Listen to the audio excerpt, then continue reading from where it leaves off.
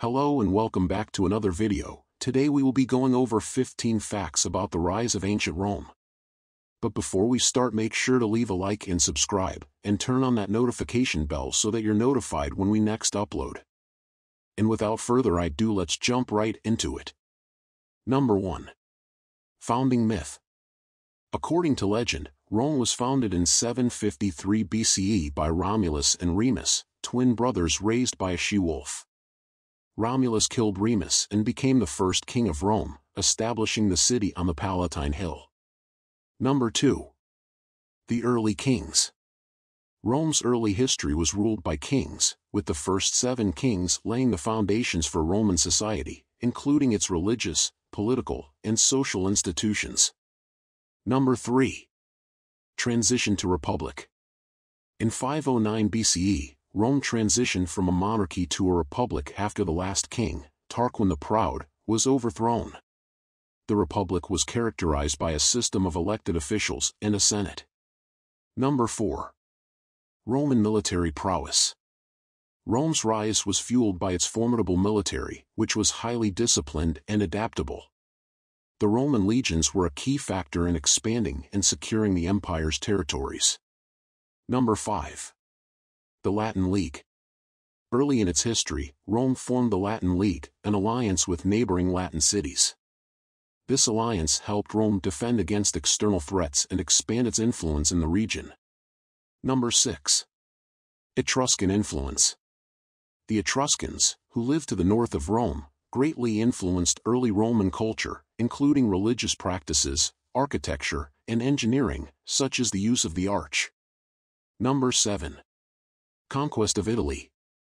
Rome gradually conquered the Italian peninsula, defeating the Etruscans, Samnites, and Greek colonies in the south. By 270 BCE, Rome controlled most of Italy, setting the stage for further expansion. Number 8. Punic Wars. Rome's victory in the Punic Wars, 264 to 146 BCE, against Carthage was a turning point, establishing Rome as the dominant power in the western Mediterranean and leading to the acquisition of key territories like Sicily, Spain, and North Africa. Number 9. Expansion into the Mediterranean. Following the Punic Wars, Rome expanded into the eastern Mediterranean, conquering Macedonia, Greece, and Asia Minor, and establishing itself as a major Mediterranean power. Number 10. Roman law and governance. The development of Roman law, including the 12 Tables, provided a legal framework that contributed to Rome's stability and expansion by promoting order and justice throughout the growing empire. Number 11. Infrastructure and engineering. Rome's impressive infrastructure, including roads, aqueducts, and bridges, facilitated military movements, trade, and communication, helping to unify the empire and support its expansion. Number 12. The Roman economy. Rome's economy thrived on agriculture, trade, and slavery. The wealth generated by its conquests and a vast network of trade routes allowed Rome to finance further expansion and build its monumental architecture. Number 13. Cultural assimilation. Rome successfully assimilated conquered peoples by extending citizenship, integrating local elites into the Roman system, and spreading Roman culture, which helped maintain control over vast territories. Number 14. Rise of powerful generals.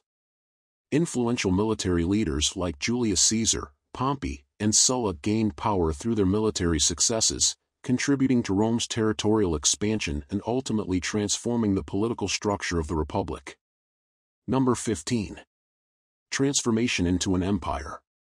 The rise of Rome culminated in its transformation from a republic to an empire. In 27 BCE, Augustus, formerly Octavian, became the first Roman emperor, marking the beginning of the Roman Empire and a new phase of expansion and consolidation. And that's it for today. Make sure you leave a like and subscribe and turn on that notification bell so that you're notified when we next upload. See you next time.